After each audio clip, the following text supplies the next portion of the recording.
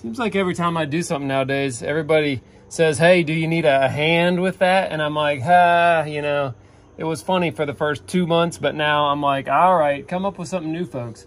I mean, like, when I first came home from the doctor, I was kind of confused. It's like, I felt like something was missing, but I just couldn't put my finger on it, you know?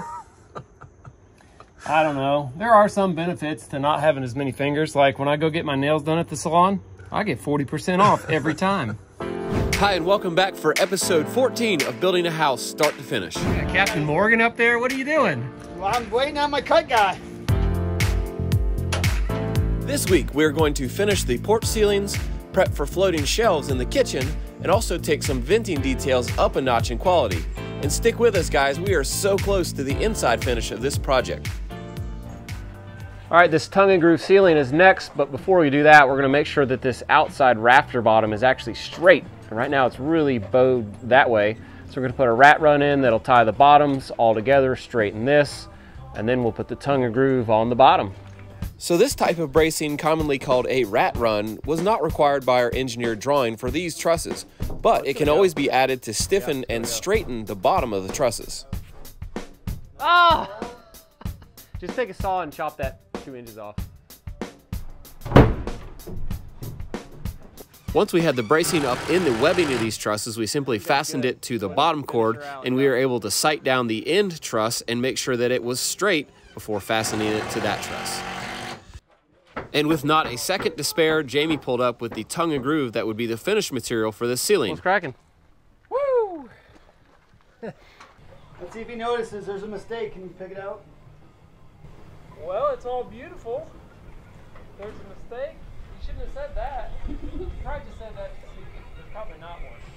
Here's something we do about every week. We haul all of our own scrap to the dump on our own homemade dump trailer. And Jamie really enjoys doing this. He's the trash man. This is kind of like a, it looks like a giant granny shower cap is what this thing looks like, doesn't it? Yeah, we don't want to pollute. Is that DOT approved? Give a hoot, don't pollute. Actually, I just don't want to get pulled over because if something flies out of here and somebody sees it, I will be in big trouble. Time for some tongue and grooving. You see my nose hairs? I see a lot of beard. A jigsaw is a great tool to have if you're going to do tongue and groove because you almost always have to cut around can housings or fan boxes on ceilings. And if your cuts are sloppy and loose, the trims may not cover the gap. We fasten this material with 15 gauge finish nails through the tongue so the fasteners are hidden.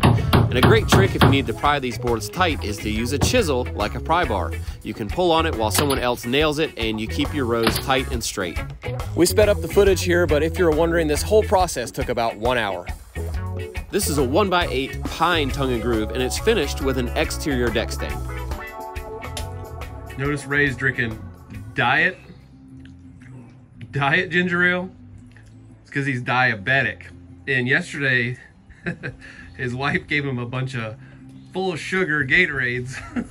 He was sucking them down all day before he realized it. And then he realized it. I think she's trying to take you out. I know. Sad. Sad. Thanks, babe. What did she have to say about that? I mean, she tried to apologize, but, Yeah. you know. Well, let me tell you this much. I've been married like 10 years and my wife doesn't ever pack any drinks for me, so you can count that as good. Yeah. Except she tried to kill you with the drinks. That's... Yep.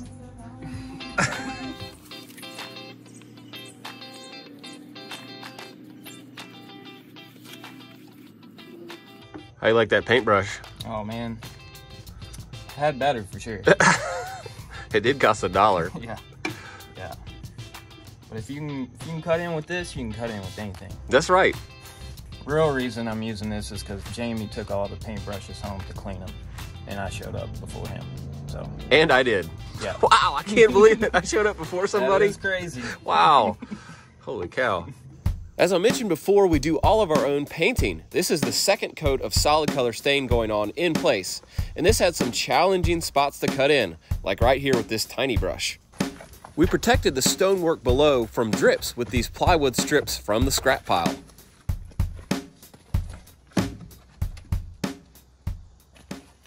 Where's Jason at today? He's taking a day, you know. I wonder what he's doing. There's no telling, man. No telling. I bet he's just sitting in his boat in his driveway with his shirt off and a Bud Light. Probably. That's all he needs to be entertained is just a boat. It doesn't even matter if it's in the water. He's probably ordering stuff on Amazon for it. He gets like 20 Amazon packages a day. He does. You're right. Man, he gets more stuff than my wife in the mail. It's impressive. Okay, this house has floating shelves instead of upper cabinets. That's right, 0 upper cabinets. Well, maybe there'll be one over the fridge. But anyway, hey, we're using these floating shelf brackets that we made at the shop. These I've just been practicing my stick welding to fab these together. This is some 1/4 inch thick by 2 inch plate. This is a 5/8 diameter solid rod. That makes a very sturdy shelf. Now check this out. We're still in the framing stage of this project, so we have access to the inside of the wall studs. That's a fantastic place for me to be able to screw this bracket to the side of a wall stud. I think probably most of them mount to the face of a stud, but this is like way easy right now for us. I am also gonna apply a heavy layer of construction adhesive to the backside of this plate so that I know it's not going anywhere. In addition to that, I'm gonna bump this to the plywood surface so that it gives it additional support against being pulled down. All right, so let me tell you about the fasteners we're using. These are 1 3/4 inch long deck screws. If I used a regular deck screw, look, bad news, folks. Yeah. So this is perfect. Now, I've got a corner shelf here, and you get in some of these like impossible situations in a corner because how can you put one shelf on and then put the other one in if you had another bracket sticking out in your way? You can't do it. So this shelf is gonna have 2 brackets here. It's gonna run all the way to the wall. After this one is in place and it goes all the way to the corner, this one will have 1 hole drilled in it. I will slide it in and then fasten it with some pocket screws from the bottom.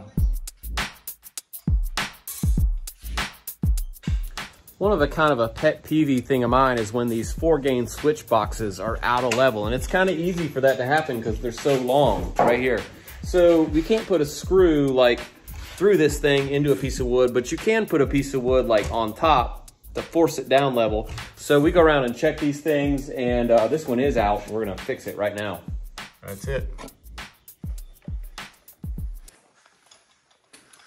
I put on a brand new clean white shirt because of what you said to me the other Really? day. You did? It's brand new. Is it the same material? No, it's different. That's why I don't wear it because that one's like cotton. It may get too hot. That's what I'm worried about. But I'm gonna try it since you know, busted my chops about my dirty shirt. It is cleaner.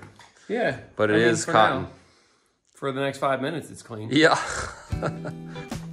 Okay, we're painting this side of the house, and we got a situation here. Nothing bad to the heat and air guys, but this vent right here comes out like between 2 pieces of siding. That doesn't work or look very good, so we're gonna cut a block that's flat for that to go on. And I just don't know if they had another one of those, but this type of vent is really meant for a soffit. And I'm not really sure that it's waterproof, so we went and picked up another one like this to replace that, and we're gonna cut a block for it as well. So I got my 4 1/8 inch hole saw chucked up here, ready to go. Made sure I got some stick out right there on the pilot bit, because if not, this thing will run around and cut your fingers off. Anyway, I've got, it could. Yeah. I've got 2 blocks here side by side. The smart thing to do, I think anyway, is to go ahead and drill the holes before you cut them off. That way you got a nice large piece of material that's not gonna run around on you, okay? Pilot.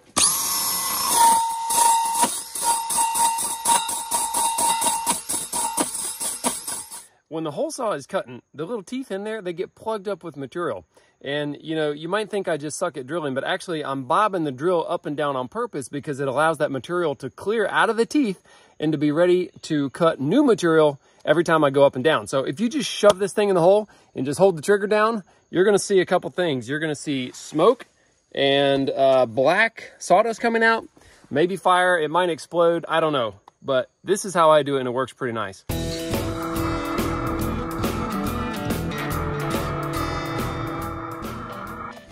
Okay, I've drilled about 3/4 of the way through the thickness of this material.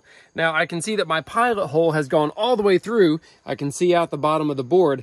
I'm gonna stop right here and go ahead and flip the board and drill from the other side. That way, well, 2 things. One thing is, it makes the piece really easy to get out of the drill. Okay, this is not gonna be stuck in the drill. That's one thing, because that's always a real hassle. Then the other reason is it could really tear out around the hole if you just pop it through from this side. So I'm gonna get a nice clean cut on both sides. Here we go. There it is. Look at that. Wow, it did fall right out. It just fell right out. You know, you could spend the rest of your day trying to get that piece of wood out of your drill bit. I don't want to do that.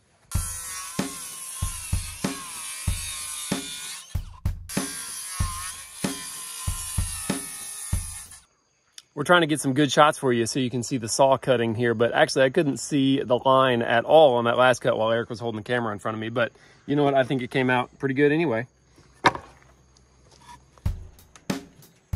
Oh, come on, baby.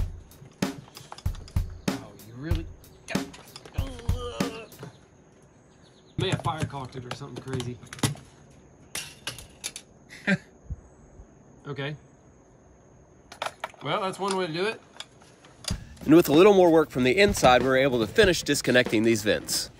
After we reinstall new vent terminations, we will retape and reseal these inside connections as well. My phone's ringing. Ha! It's the inspector. About time. Mr. What do you want? Sorry, I called you a few times. Yeah.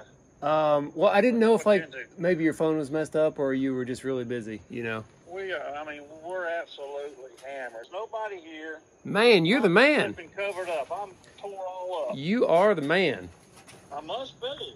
I'll tell you I'm paid what. enough to be the man now. Well, I tell you what, you see, you know, like supply and demand, you know, like when there's less of something, they become more valuable. So I'm gonna go tell. I think that's what I'm saying right now. Okay. I'm going to. Yeah. I'm It's- telling Jamie Perkins told me to tell you that. More valuable. Yep. Oh, yes. After getting both of these vent terminations removed, we were able to put our block in place and simply trace it. On the bottom edge, we have to do a thing called eyeballing, where you eyeball the edge since it's not up against the material you're tracing against.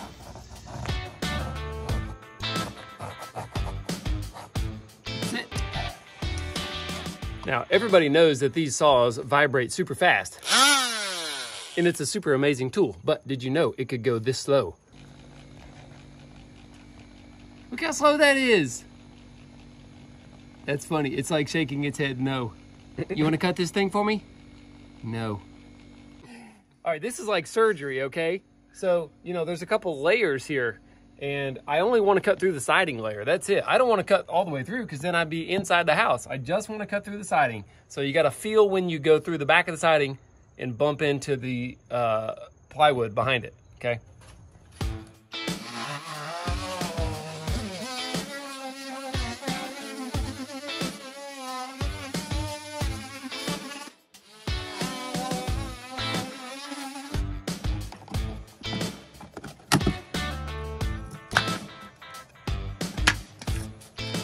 Not bad. Pretty good. Now, that wasn't the prettiest cut that I've made in my life, but it was a cut that I made in my life, so.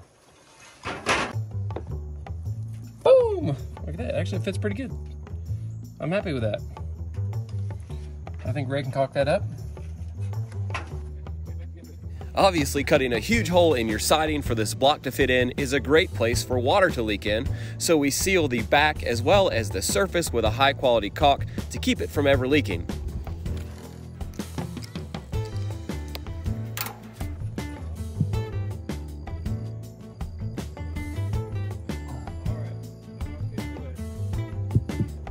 These are 16 gauge galvanized finish nails, and I pretty much load this thing up because in essence I'm only nailing it to the sheathing layer of the house. Hey, aren't the holes supposed to line up on the, you know... All right, you freaking backseat carpenter, I got this.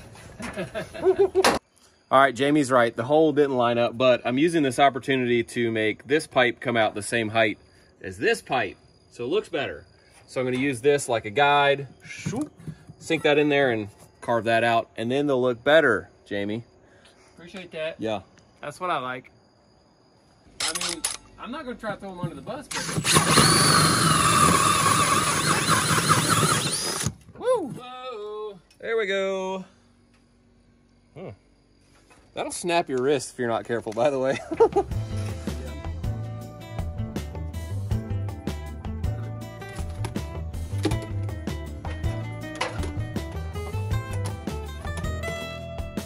Looks good. Pretty sweet. I gotta find a new job. I can't keep doing this.